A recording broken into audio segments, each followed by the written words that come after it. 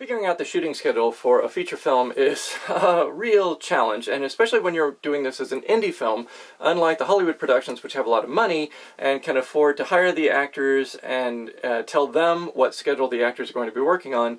Often when you're making a feature film and you can only compensate the actors a very, very small amount, I try to be as flexible as I can be toward the existing schedule that the actors already have. So we're making Professor Tom Foolery Saves the Planet this January, so we're about a month away from when we begin shooting. And I've emailed all of the actors, almost all the actors, and asked them what their schedule conflicts might be for January.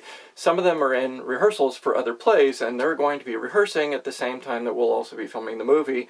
Plus some of them have other commitments as well.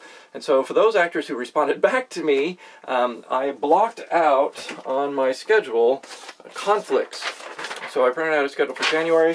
I've got the conflicts, and I wrote down the name of the actors and the dates that I know they're not going to be available. I decided I wasn't going to start until the middle of January just because I need another month to prep this show. This film, we're creating all these costumes, plus there are lots and lots of props, and we'll be dressing the set. So there's a lot to do in the next month before we're ready to film. However, it does mean that I need to get a schedule, and if I tell all the actors the schedule today, right now, then they are on notice that this is when we're going to be filming, and if conflicts come up in their life between now and when they're supposed to be filming, then I'm going to hope and trust that they will find a way to get out of those other conflicts. Right? So the first thing that I do is I print out the entire script with each scene on a separate page. In this particular case, Tom Foolery has 125 scenes. It's a lot of scenes. And there are quite a number of actors. So then with each one of the scenes, I also did a spreadsheet, and across the top here is a list of all the characters that are in Tom Foolery, and then running down on the side are all the scene numbers, and I put a little X box in the grid to verify which scenes they're in. I did this to make sure that I don't mess up and that I don't fail to schedule someone to be working on a day when we're filming. That would be very unfortunate. So then, I take all of the scenes and I lump them according to the location that we're going to be filming in. So in other words, this day is going to be inside the Gentlemen's Club, and so all of the scenes that take place inside the Gentlemen's Club, I think there are about 5 of them, would be filmed on this one day. And there are only 4 actors who appear in this particular scene in this location, so all 4 actors are going to be working on that day. Because it's a simple setup, just one location, only 4 actors, I went ahead and I scheduled that first. So starting out January 16th, the very first day of shooting, we're going to be on an interior shoot with 4 actors, and I'm not in any of those shoots because I'm also acting in this movie, and I'm not in any of those scenes. So that's easier for me to kind of work out any glitches or bugs as things are going along. Anyway, I then went through and broke down all of the remaining scenes into individual locations. There's exterior city streets, there's exterior forest, and the forest, we're in the forest a whole lot, but there are different actors who are working on different scenes, and so obviously I can't film all of the forest scenes on one day, so I combined it so that the actor is only working one day, putting all of their scenes together if possible. For instance, one of the leading characters has got a wife, and so she films only on one day. I was also looking at Saturdays and Sundays in terms of having group scenes, because we need lots of people in some of these scenes, and so I would schedule those on a Saturday or Sunday, assuming that other people would be available on the weekends, much more likely to be our atmosphere folks.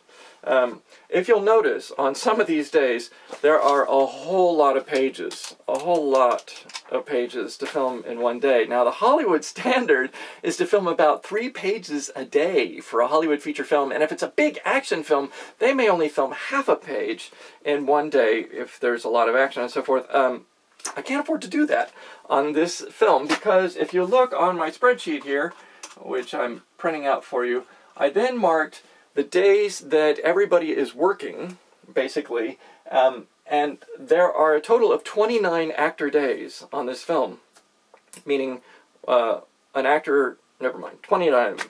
If I were able to pay each actor $100 for their day, I mean $100 for 8 hours of work is not quite minimum wage, but if I were able to compensate them for their expenses, $100 per day, that's $2,900.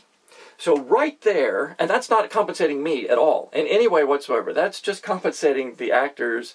That's $2,900, and it's really hard to make a movie without spending that kind of money, and it's very, very difficult to ask actors to donate their time to a film.